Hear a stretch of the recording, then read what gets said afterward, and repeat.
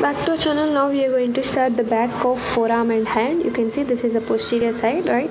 So what are its surface landmarks? Let us start this. Okay, so this section we are mainly going to deal with the extensor retinaculum of wrist and also with the muscles of back of forearm and deep terminal branch of radial nerve and also posterior interosseous artery. So this is about the outline of this section, but mainly today now we are going to discuss about the surface landmarks of forearm and hand.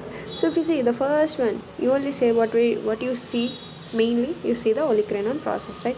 So the olecranon process of the ulna, this is the olecranon process of the ulna, is the most prominent bony point on the back of flexed elbow, and normally it forms a straight horizontal line with two epicondyles. If you see, it is straight horizontal line with two epicondyles, that is the medial epicondyle and lateral epicondyle. It forms a straight line, right?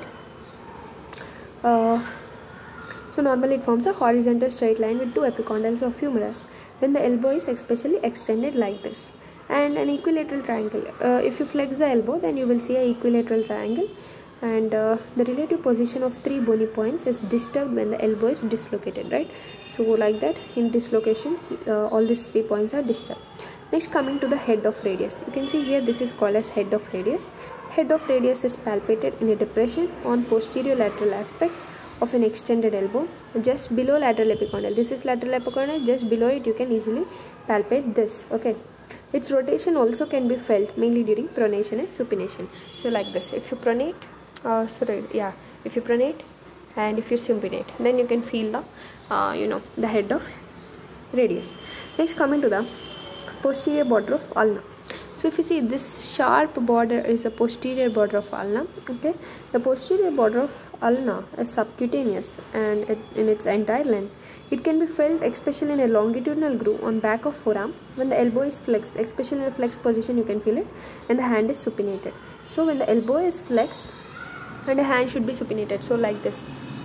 Okay, in this position you can easily feel the posterior border of your ulna, and the border ends distally in styloid process. It distally ends in a styloid process over here. Okay, and it separates the flexors from extensors of the forearm. Being superficial, it allows the entire length of the ulna to be examined for the fractures. So actually, the front side will be the flexor compartment, and this side, now the side which you are seeing, this is the posterior compartment or the extensor compartment of your forearm, right?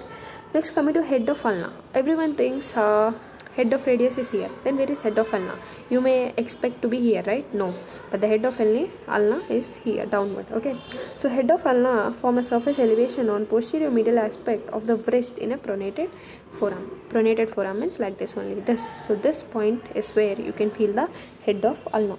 So next, coming to styloid process of radius and ulna. So you can see this is the styloid process of radius, this is the styloid process of ulna. So they are important landmarks of the wrist. The styloid process of radius can be felt in upper part. It can be felt in upper part of anatomical snuff box. So in an anatomical snuff box, you know already, right? This one is anatomical snuff box. So in its upper part, if you deeply palpate, try to palpate it, you can easily palpate the styloid process of radius especially. Okay, and the styloid process of radius is felt in upper part of anatomical snuff box. It projects down 1 centimeter lower than styloid process of ulna. So the latter descends from posterior medial aspect of ulnar head.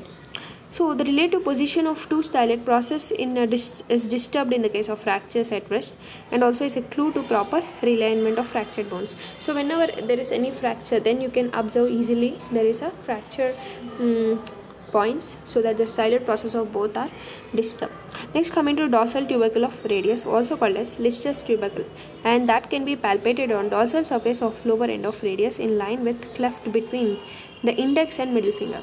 So where is the index finger? This side. Where is the middle finger? So this cleft in between, here somewhere over here, you can palpate the dorsal tubercle of Lister, okay, of the radius in the line with cleft between the index and middle finger, and it is mainly grooved on the medial side by tendon of extensor pollicis longus. So it is grooved by extensor pollicis longus. Extensor pollicis longus will be going to your thumb, so it will be grooving it in the middle. Done. Next, coming to anatomical snuff box, it will be here, right over here.